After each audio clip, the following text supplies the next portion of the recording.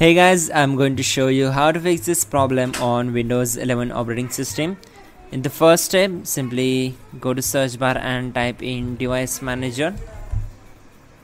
Then click here to open it.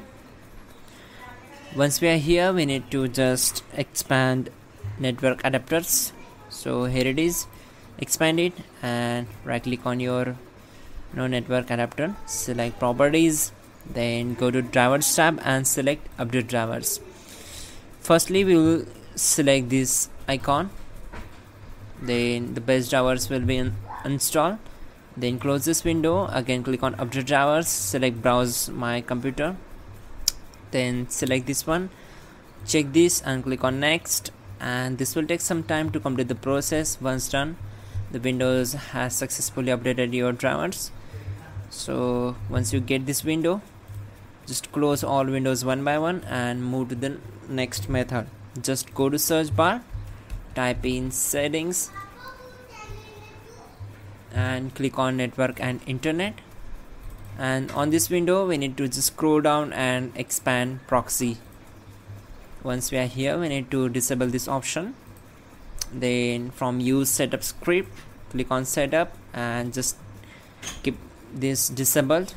Click on save, and from manual proxy setup, select this and make sure this is disabled.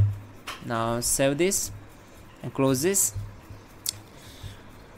Again go to search bar, type in settings,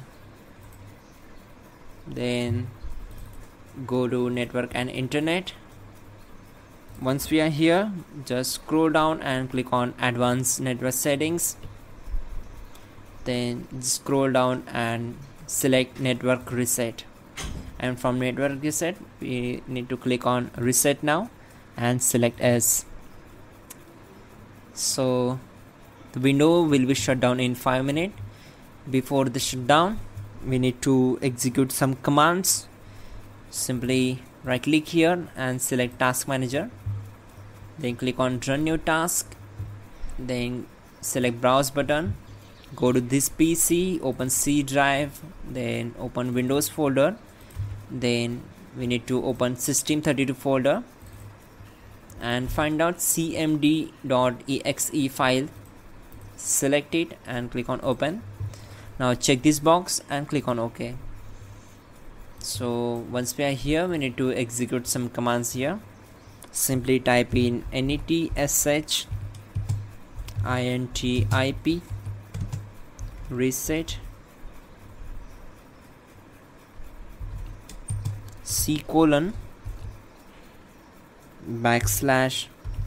:/reset log.txt and hit enter.